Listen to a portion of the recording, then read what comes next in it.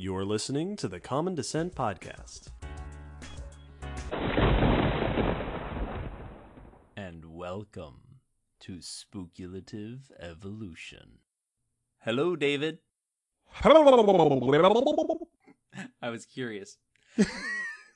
And hello, listeners. Hello, everybody. Welcome to our third entry into the Spookulative Evolution mini-series. So, I'm excited. This one's going to be a fun one. I've been looking forward to this one. Today we are talking about fish people, but before we get into that, since you've already read the title, you knew that, let's remind everyone what this series is.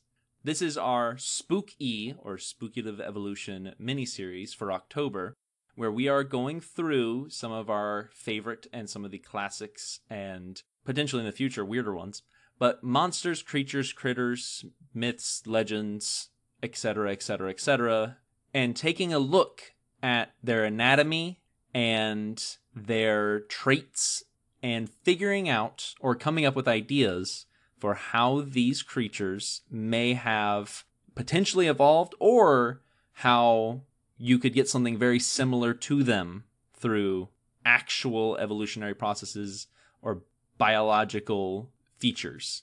Yes, speculative evolution with an October-y twist. Absolutely. And today, we're talking about fish people. Fish people. Inspired, since I wanted this first month to be classic monsters, decided to use one of the classic movie monsters, the creature from the Black Lagoon, to steer this next episode.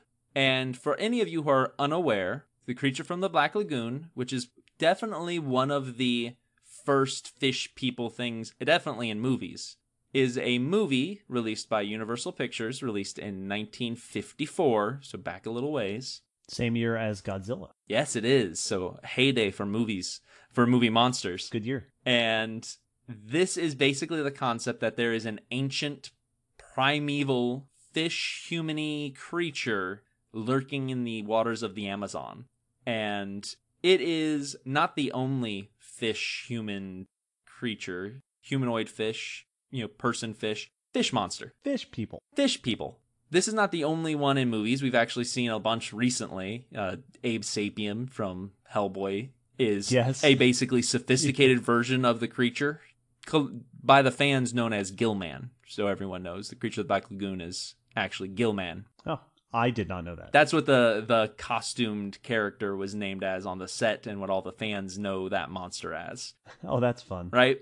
And so Gillman is part of a long line of fishy people. Like we said, Abe Sapien, more recently than that, Shape of Water, which is kind of like an in-between of Abe Sapien and Gillman.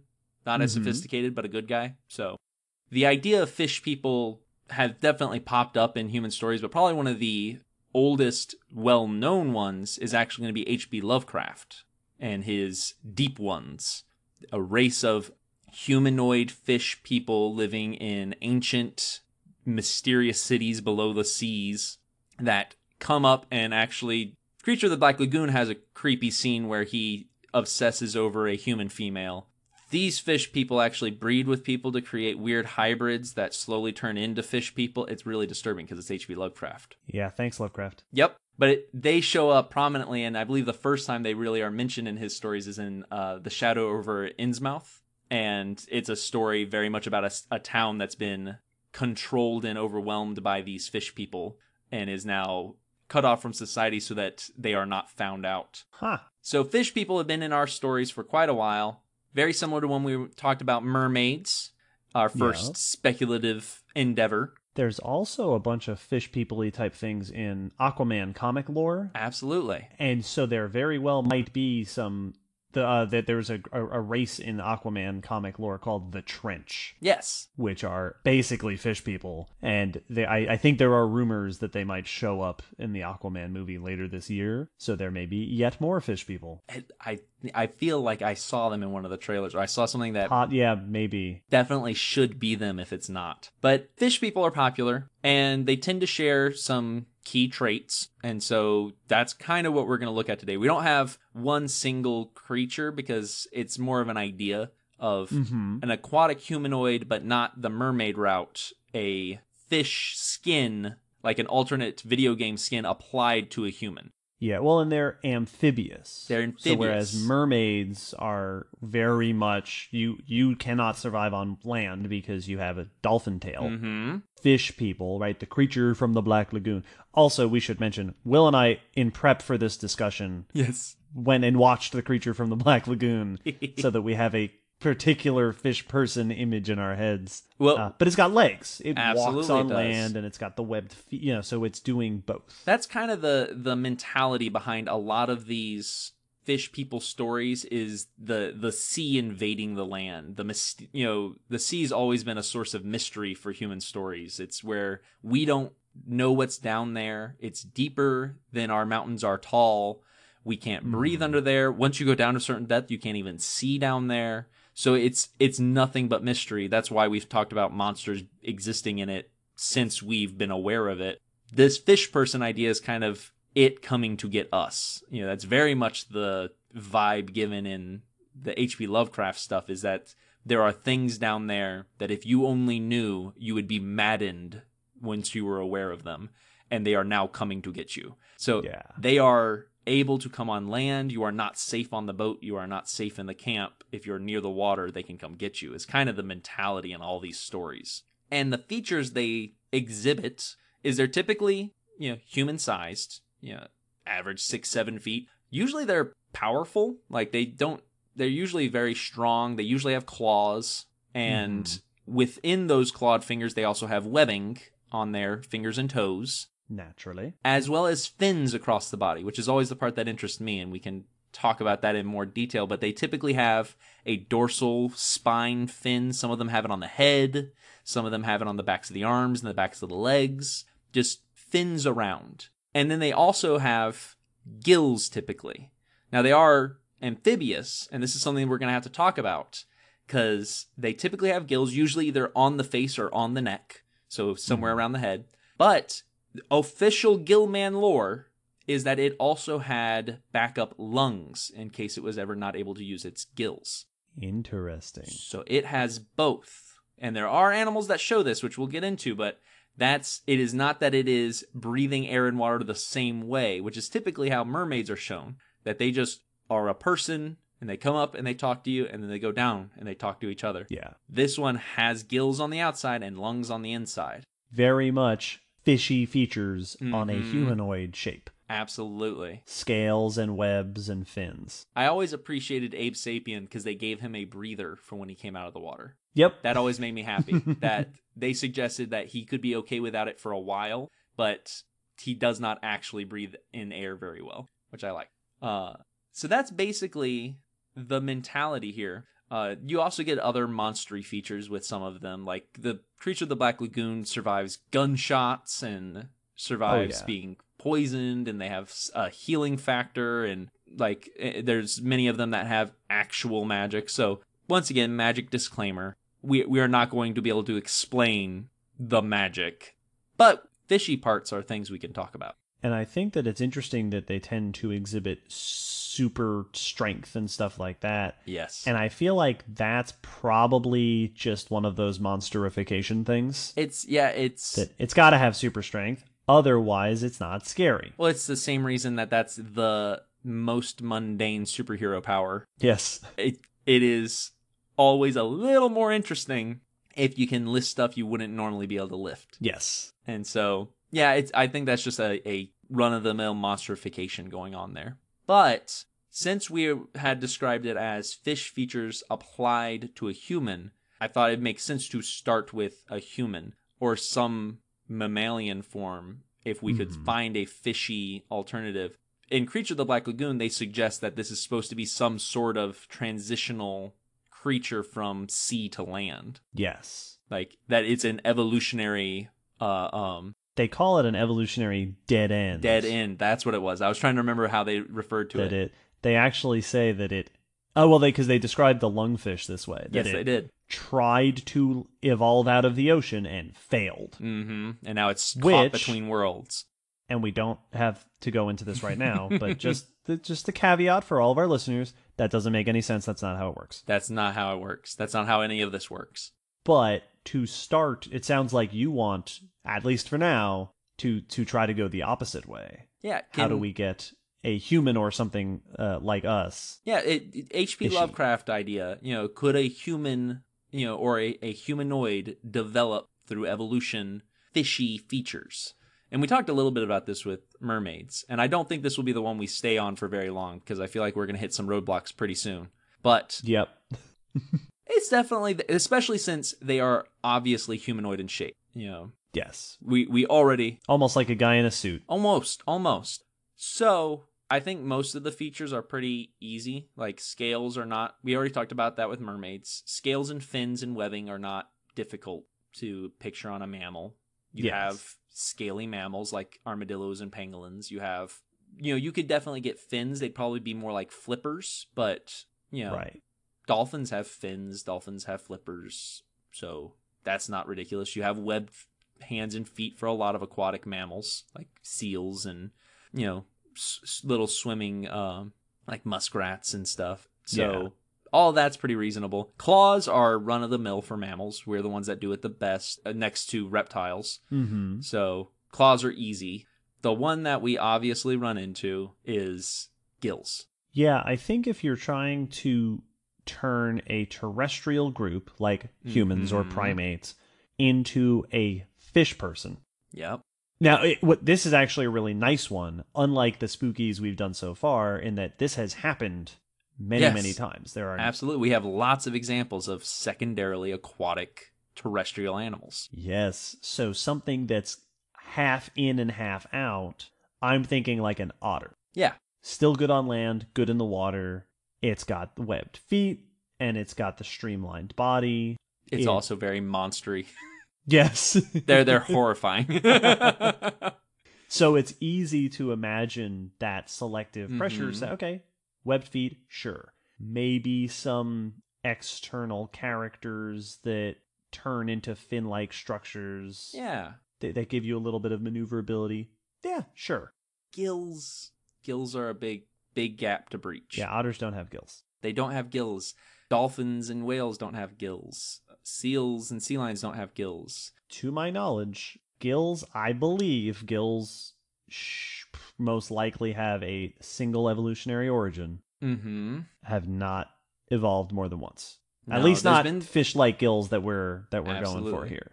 So that one's pretty difficult. Also, I want to put out there that even though they're aesthetically pleasing, all the fins on the back of the arms and the legs, I've always found those really funny because they look cool. I get it. I understand why you put them there. But what are they doing? I was going to say that you've got the fin, so you picture a fish with the fins, the dorsal fins, like a sailfish, classic. Yep. Or a crocodilian has those scutes up and down the back that give you that little raised area.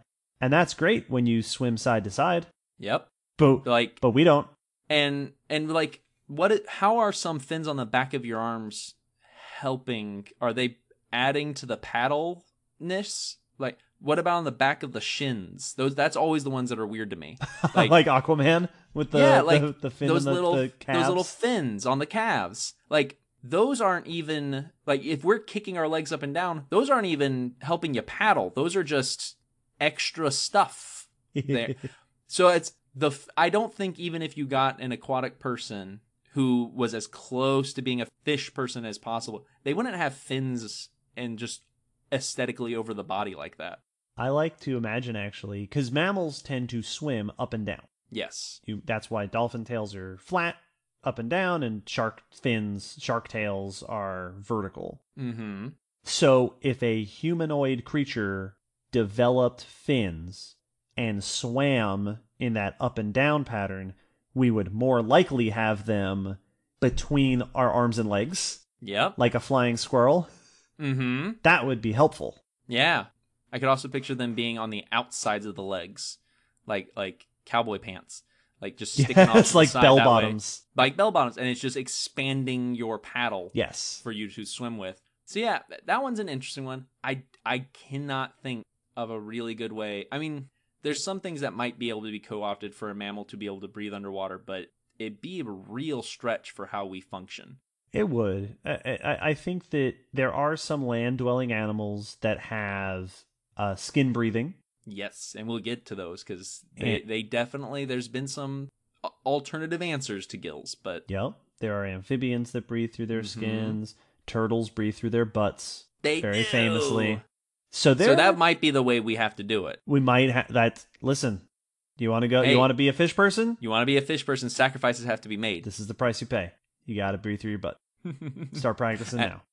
At the aquarium, I call it a reverse fart.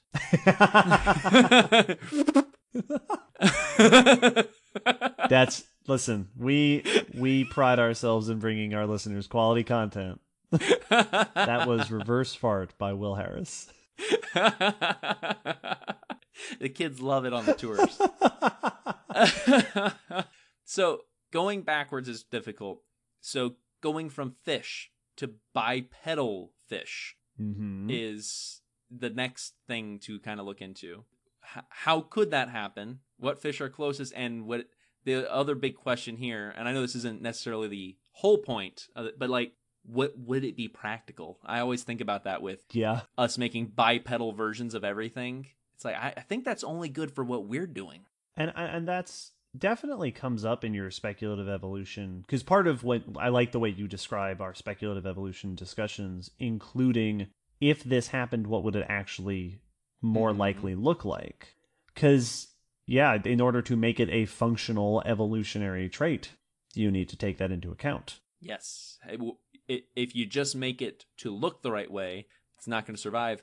That's what happens to designer-bred animals, is we made them look one way, and usually they have many health issues if those aren't addressed during the breeding. I guess we should point out that evolving fish into a bipedal terrestrial creature has happened. Yes, I do believe I've read about this. That's a thing that has occurred. Now, it took quite a long time. Yes, it did. And we left behind a lot of the fishy parts. Yep, and by the time we got to... Now, but the reason that we did, of course, is that our ancestry was fully terrestrial for tens of millions of years before we became bipedal. Yes. So this would be more like if you took the fish, Devonian age into the Carboniferous, the first movements onto land, those sort of temnospondal big amphibian creatures, what if those then had an impetus to be bipedal? Absolutely. Which is actually what sparked one of the inspirations for doing this episode, is when we asked for ideas for our Spook-E series. One of them was frogs evolving Creature of the Black Lagoon style. Oh. And that's the one that I think has the most benefit, is absolutely what you're saying, taking at the transition, at the amphibian level, where things are already half and half. Most amphibians have gills when they are tadpoles. Yep. So most of them lose those gills. Not all do, but most do. And then develop lungs. But if you could get something somewhere in that transition period where you had more of a lungfish situation going, or the bick-ears are also fish that have gills and lungs. Yes. And basically the lung in these fish is a specialized swim bladder that has been made more efficient at absorbing oxygen while it's holding air. The lungfish actually has multiple sections and chambers within it. So it's a functioning true lung. But, and I didn't know this until I was looking up, most lungfish can't actually use their gills because they've atrophied. Oh, interesting. Yeah, it's only the Australian lungfish that can still use both. So, yeah. So you can get a creature, and it's easy to see the selective advantage here, to have gills for water breathing, lungs for air breathing, to have both and be able to do both. Yes. Now, if we go amphibian-y, many adult amphibians today, sometimes you get those fishy gills, and Gillman has those. They're big slits on the back of the skull. Yes, absolutely. And you can actually watch them breathe in and out, move and pump water. Yup. Some of them, like the axolotl, have those frilly patches of gills on the sides of their heads. Yeah, the external gills on little tendrils. Which, not saying we have to do that, but it's an option, and it would make our fish person look cool. It would be very cool looking. The other thing that some amphibians do, the hairy frog has another option for getting oxygen while you're in the water, because we talked about skin breathing. Amphibians have a semi-permeable skin in that they can exchange gases through the skin. So they exhale through the skin and can inhale through the skin more than most animals, more than most land animals for sure. Well, some amphibians have specialized skin adaptations where they either have lots of folds or, like the hairy frog, as its name suggests, gets all of these little things called papilla that are basically little fleshy hairs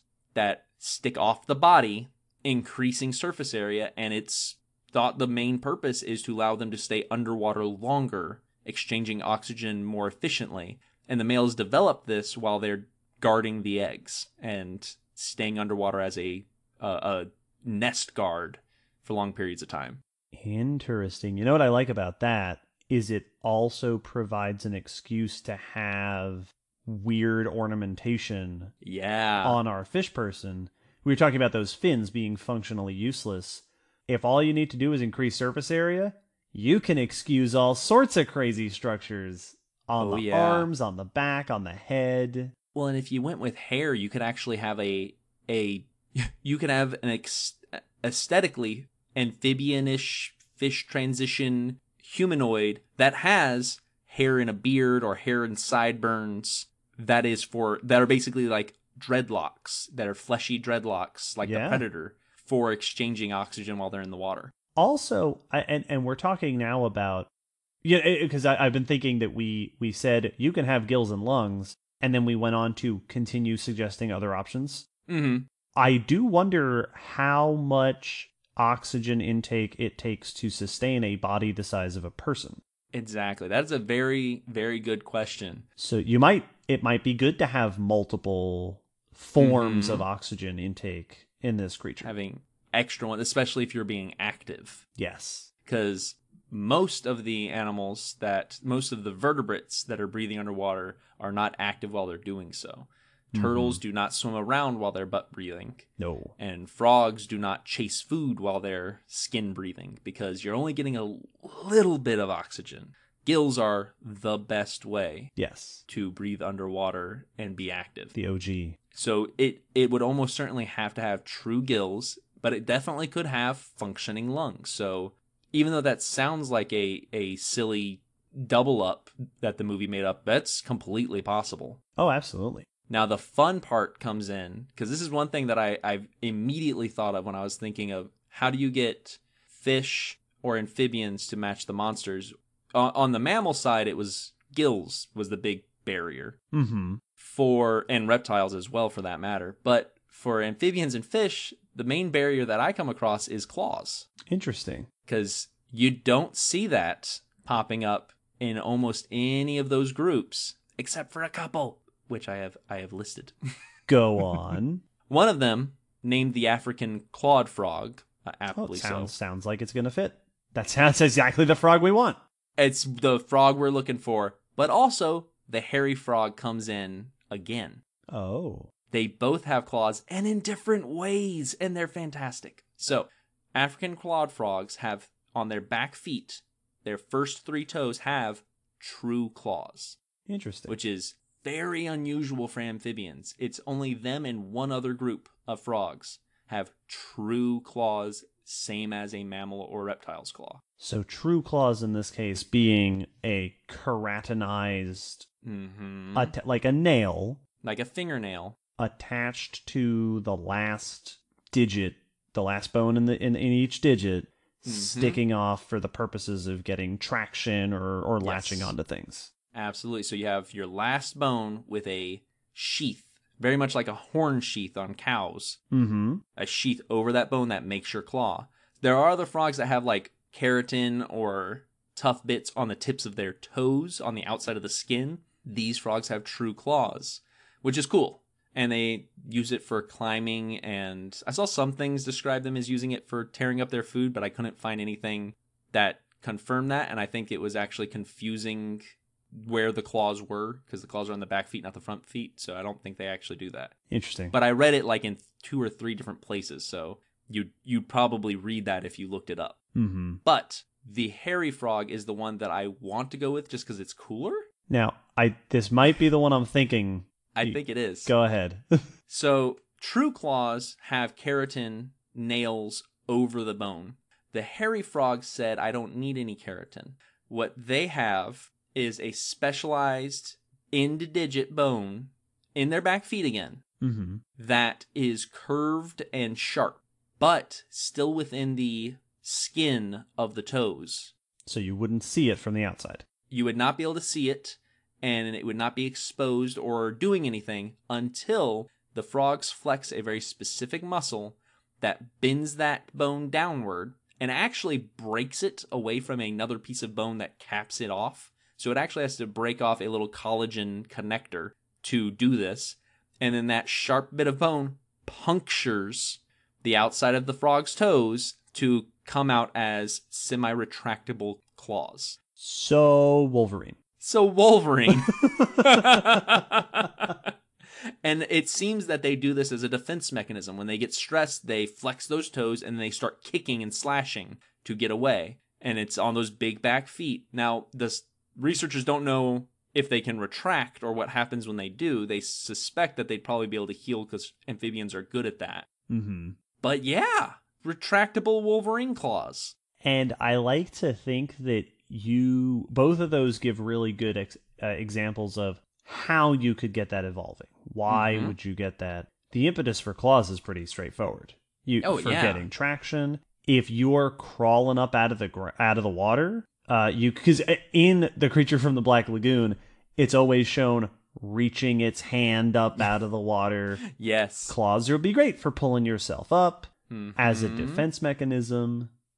I would add to the list, and this is very speculative because I don't know if this is a thing that has ever happened, but I would wonder if you could modify scales. Yeah. Because one thing that we have not kept in this discussion is that most amphibians as we know them are not scaly. Yeah. So in our scenario, if we want a scaly fish person, they will have retained the scales for some reason, but perhaps for protection, or perhaps, I guess I don't know why amphibians would have lost their scales. I was actually just thinking that. I don't know if there's a hypothesis as to why amphibians did away with their scales. And I've always seen it displayed that things like temnospondyles were scaleless, but I don't know when scales went away. Yeah, and the scales eventually came back. Reptiles evolved scales, mammals have evolved scales. But I wonder if you could do... I'm imagining like Dunkleosteus, who we talked about in episode 29, had the armor plating over its face. Yes. And they came down into sharp projections in front of the jaws. Instead of teeth, it used its armor. Yes, so I'm imagining that, but with scales and claws. Mm-hmm. And then it would just look like a gauntlet. It would just look like you were like a glove of scale over it. It looked like fingernail extensions that went all the way up the finger. Only half as terrifying. Yes. When someone comes up to touch your animal at the aquarium with and nail extensions, it's the most nerve-wracking thing in the world.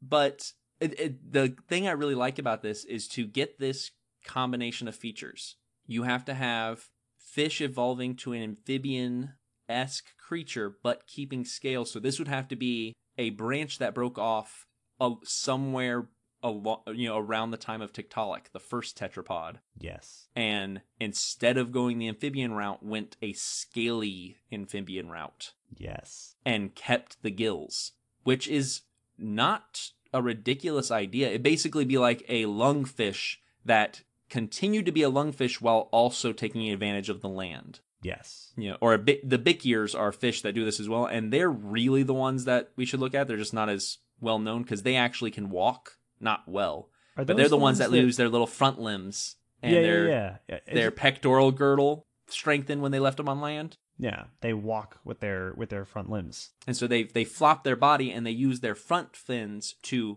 hold and pivot, and then hold and pivot while they do their fishy back and forth. Yes. And they really are the ones that are probably the ideal. They have functioning gills, so they are perfectly capable underwater, and they have functioning lungs, just not quite as advanced as the lungfishes. They are more mobile on land, and if they just kind of like a mud skipper kind of, but with this lung route, just started developing claws of some sort, all you'd have to get it to do is stand up. And that's what I've been now trying to think of is it is long arms and long legs on a bipedal body is very weird. Yes, it is. That has been done once. Mm-hmm. We are a very strange shape. So now I'm trying to think of what circumstances might lend to turning our fish thing, our scaly clawed lung/gill fish creature, into a humanoid shape. The first idea I have is often an idea that comes up. We've mentioned it before. Is the bear scenario, where this is a quadruped, a four-legged walker that can raise up and walk around. And if any of you saw Petal, the news about Petal, the walking black bear that's in New Jersey, there's news that's come out recently because it's a black bear that injured its front limbs. It's missing a portion of, I believe, the right arm. Okay. And its left is injured. So it has had to get around, walk on the back legs, and then it will go down on all fours, kind of hunching on those front limbs to like sniff around and eat. When it walks around, it walks like a person. Like eerily so. Well, once you have no tail and you have to walk on two legs, I assume there's only so many ways to pull that off. Yeah, and so it makes me wonder if maybe, like, what if it took a froggy form and it was getting long legs and stuff and using claws to pounce and hunt, very much like frogs do. They use their jumps to catch food, but now it's grabbing with claws instead of just little fleshy frog toes. And has the ability to do a raise up, kind of like monitor lizards do to combat or something. Yeah, yeah. And so maybe it's not completely upright. It's more froggy hunched, but it can adjust its ankles or hips like crocodilians do to go from low walk to high walk. And it can, maybe it does a basilisk thing to run away from predators, and that becomes I can raise up. Maybe it's not always that way, but it's a momentary thing. Well, and then we've talked about the nice thing about bipedalism is you've freed up your front arms. Yes. And now you have selective advantage to using those. It could be like a kangaroo with its claws out. Yes. It raises up and then it has those claws ready to defend itself or fight a rival. Now, I was going a slightly different direction. Interesting. With my thought, because I was thinking that the human body shape is a really bad shape for swimming. Yes, it is. It really, really, really is. So what if our creature has that shape because its ancestry was not very swimmy? Shallows and stuff. Shallows, calm water. And then I'm starting to think, well, our ancestors evolved this shape, primates, to move around in treetops. What if this was a thing that evolved to climb around in kelp forests? Oh, or maybe like mangroves. Or like mangroves. It was a mangrove dweller, and it could actually climb up into the branches to go after prey up in the... You look for nests and stuff. Yeah, what if this was an amphibious, not amphibian primate, but it evolved to use all four limbs to get around in a very similar way? Yeah, like monkey frogs. Yes. Like if you've ever watched, if guys go look up a monkey frog, they walk with their hand over hand and foot over foot, and they grab onto branches with their little froggy pad feet, just like a monkey does. It looks exactly like a macaque going across a power line. And that, now you have not only an advantage for long dexterous limbs, but you have excused the fact that you're terrible at swimming compared to your fishy ancestry.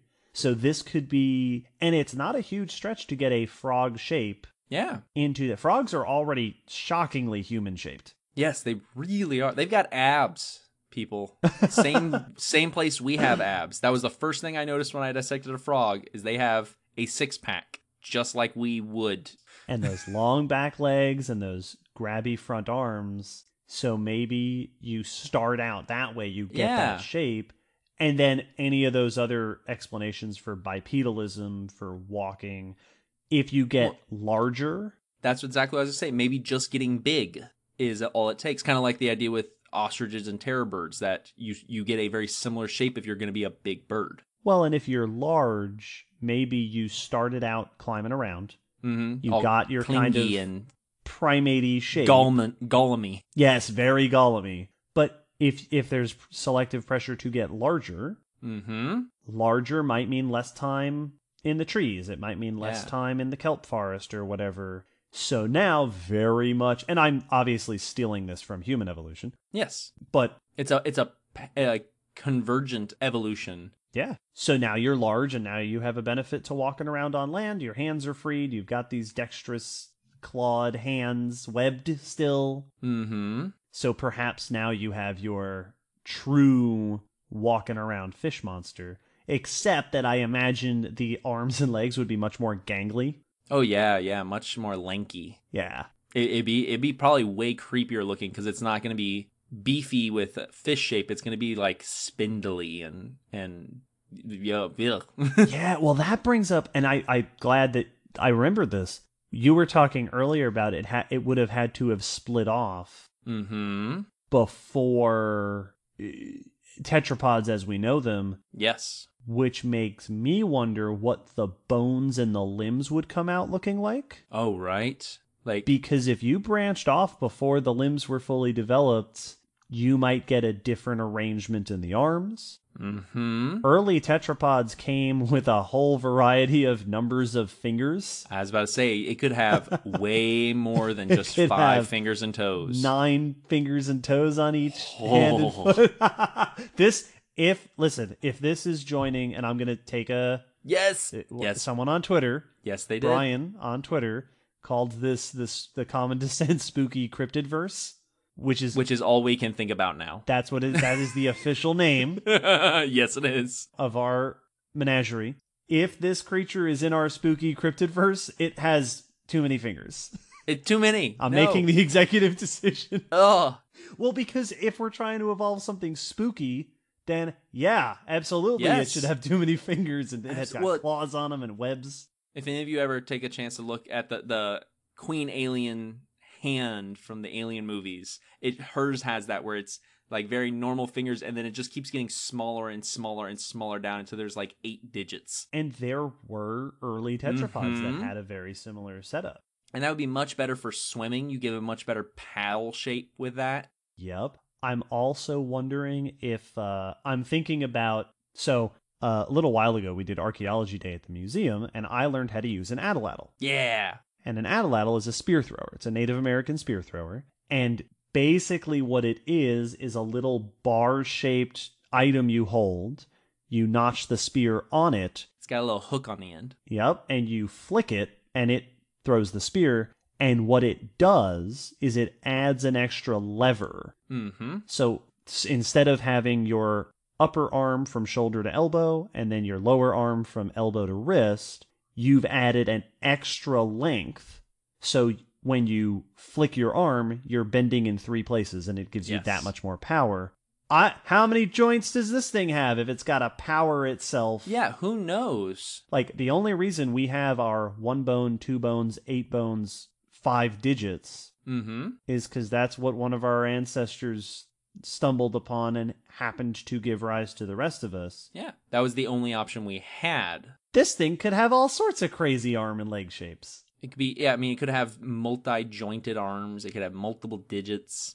Yeah, it could be real weird. Who knows how its shoulders get constructed? Oh, yeah, and its pelvis. Mm-hmm. If it walks like a frog instead of like a person, or its legs splayed out to the side a little more. It could be all sorts of different things. And it just, like, now it could have this thing where it's, like, all creepy, and then Panther pounces on you from 8 feet away. Yes. Like, just launching itself with these long legs.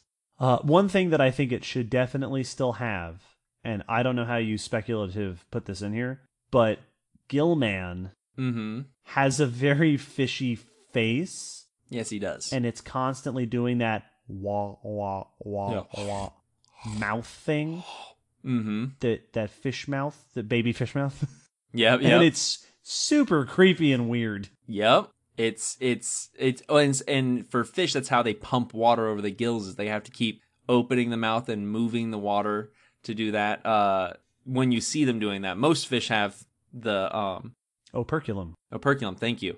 My brain was stuck on spherical. So by the way, listeners, just to show you, Will on the Skype call here held his hands up on either side of his head. That's how I knew what he was trying to get at. I was making my operculums. Yes.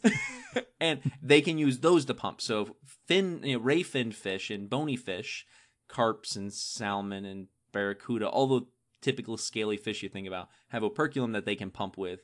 Sharks and other fish that don't have that have to pull in water with their mouth. Gulping. Or they have holes on the side of their head called spiracles to pull water in over the gills that pump water there. So who knows? Our guy could have spiracles and have little water siphons in the side of its head that constantly go... Because that's what they do when they leave the water, just in case you didn't know. When a stingray sticks its head up, it goes... That could be...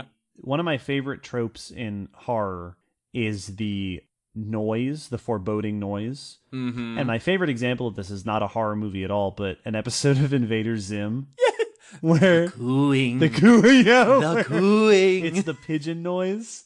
And you hear and you go, oh, it's nearby. So this creature, that's how you know is you're in the lagoon and you hear. I just took a drink from my water bottle and so it could even, if it's echoey, it could go. It's a cave dweller. Yes.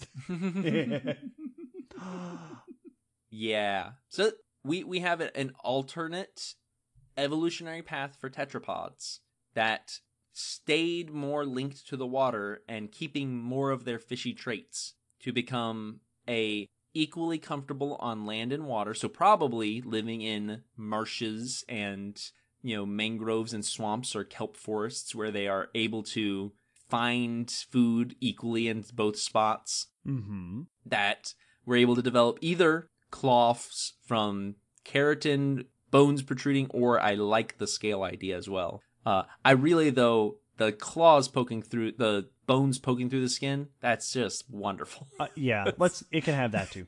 It can have one. It's like the grooming claw or the, what is it, the eyes? Yeah. That have their tappy claw.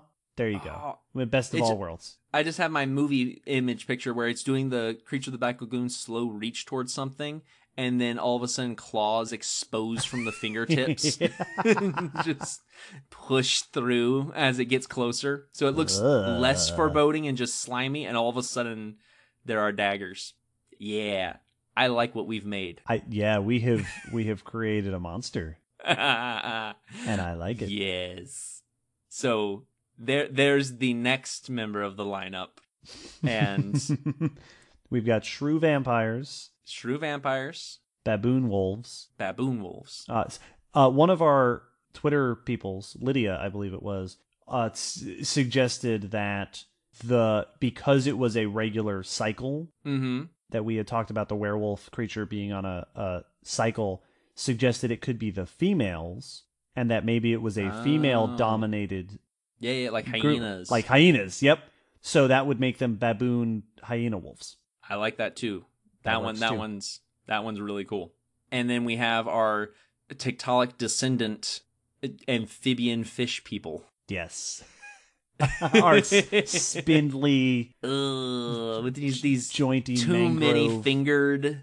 Like, this is by far the most alien out of all of them. I love it so much. We've had to reach farther back in the evolutionary line. This one's not even an amniote. Yeah, it would lay eggs. It could absolutely lay eggs. Oh man! If we're gonna make it creepy, it's got to keep them in its back, like the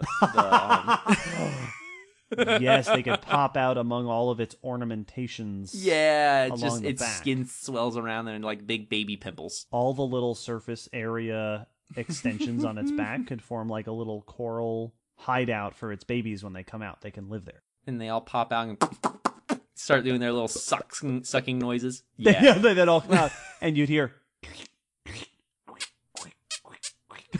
Just a chorus of...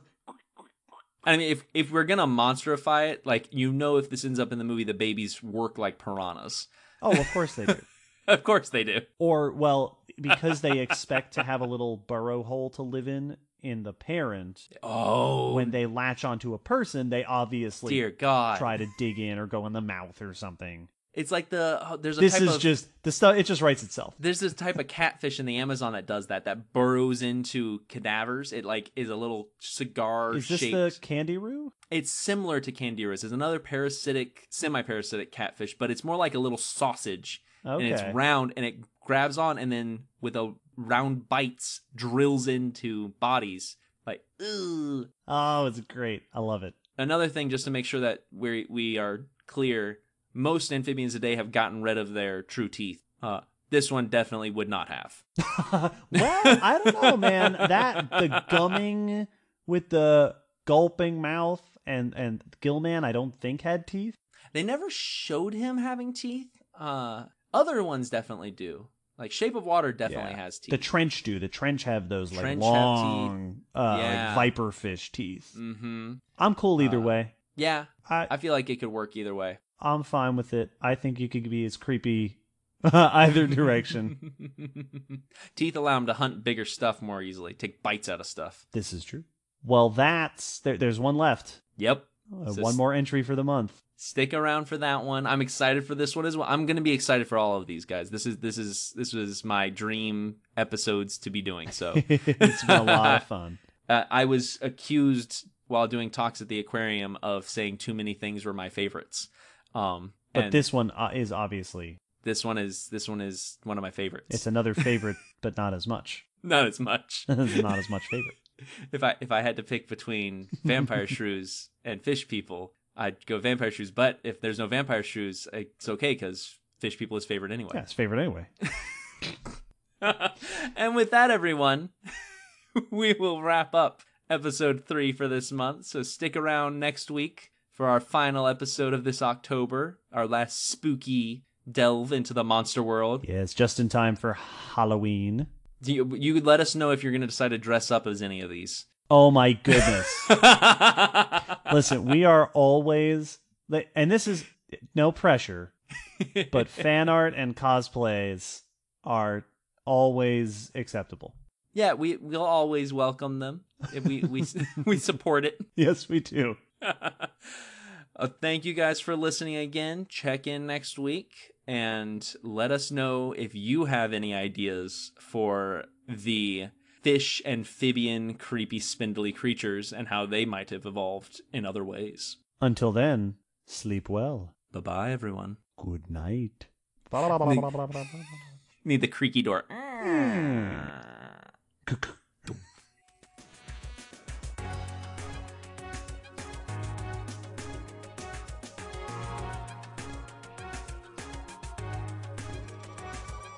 Thanks for listening to the Common Descent podcast.